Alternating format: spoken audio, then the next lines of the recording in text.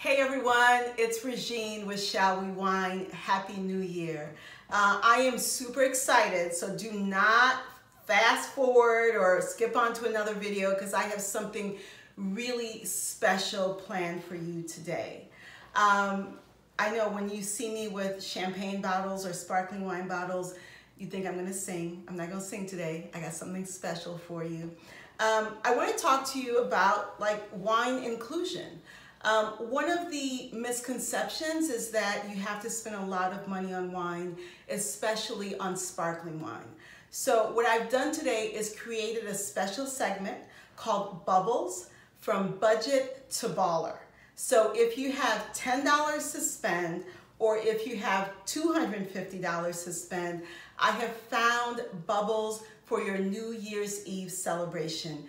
It's real, y'all. So let's just get to it. Okay, but let me, real quick, my own story is, I'm not gonna lie to you, I have had some New Year's celebrations where all I've had is $10 and I've popped open a bottle of Prosecco, and then I had a New Year's Eve where I had a $450 bottle of champagne. It was a gift. I couldn't afford it, I didn't spend it. But okay, let's get to it. All right, so if you have $10 in your pocket, I have two wines for you. Here you go. The first one is a Henry LeBlanc. So I went to Binny's, which is in Chicago, but if you're not in Chicago, I believe you can find this in other markets. And I said, I only have $10. What sparkling wines would you recommend? And they recommend this. This is a Blanc de Blanc, which is 100% Chardonnay. And you guys, it's $5.99 and it's 100% delicious.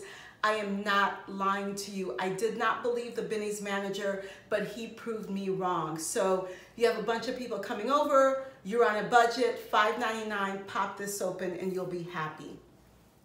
The second wine I have is the Paul Clément.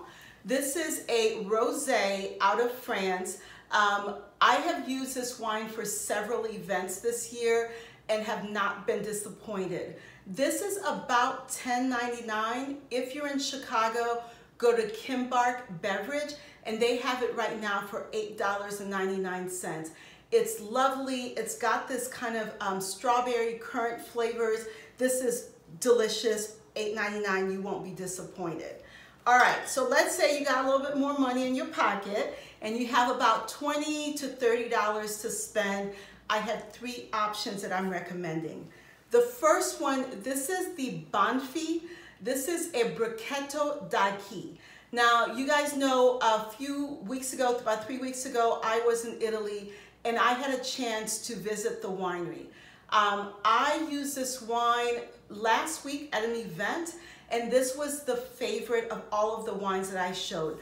Prosecco d'Acqui is a sweet wine. It tastes like rose petals and strawberries. Really delicious and has a light sparkling. Highly recommend it. All right, I know I have been on this Crémant d'Alsace kick, and this is one of my favorites. This is Lucien Albert.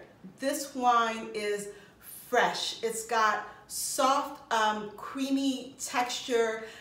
It has notes of pear and apples. It's yummy. It's about $23, $25. If that's all you have to spend, highly recommending the Lucien Albert. Okay, let's say you have $30 to spend. This is a Franciacorta. So Franciacorta is a sparkling wine from Italy. Love, love, love this wine. I also had a chance to visit the winery. It's just absolutely gorgeous. Franciacorta is Italy's answer to champagne. All right, and speaking of champagne, I got two for you. Vincent Couche Chloe. This is a wine, a champagne with zero dosage. So it's dry, it's fresh. If you're doing some seafood, I like to have this with seafood, especially oysters. Try it out. It's about $50, $55.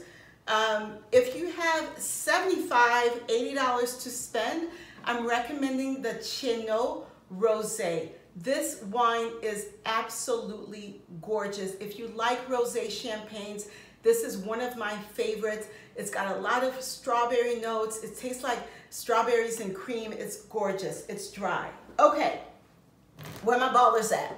Where my ballers at? All right, I have 2 wines if you are ready to ball out. And you know what? Why not? It's a new decade. This is the year, if you can, to ball out. Here's the first one I'm going to recommend. This is the Laurent Perrier Grand Siècle. All right, let me break this down to you. So Grand Siècle, remember, vintage champagne is only made in extraordinary years. So what they've done is they've taken 3 different vintages, vintage champagnes, and they've blended it together to create the Grand Siècle. This is about $140, maybe $160. It's amazing. I opened this 2 years ago, obviously another bottle, and you won't be disappointed. So if you're gonna ball out, highly recommend the Grand Siècle. Okay, last but not least, you guys know I love champagne, and I tasted some beautiful champagnes this year. However, my favorite, this is the Charles Heidsieck. This is the Blanc de Millionnaire, which sounds like millionaire. You kind of have to be a millionaire, but no, it's not too bad. It's $250 and worth every penny. So they only produce this wine every 10 years. It is absolutely amazing. I think this is the wine I'm gonna open myself for New Year's. Not that I'm a baller, but I got a bottle, so why not? You will not be disappointed. This is creamy, it's lush. It is the best champagne I had in 2019. Okay, so I got you. Whether you are on a budget, whether you are a baller or anything in between, I have some options for you. Go to my blog. I will list all of these wines and I will list the price points. And I just want you to enjoy your new year. No matter how much money you have, get your favorite glass. This is mine. This is the Riedel Fetto Amano. It's just beautiful, but it doesn't matter. Whatever wine glass you have, grab it, pour some deliciousness, and Happy New Year.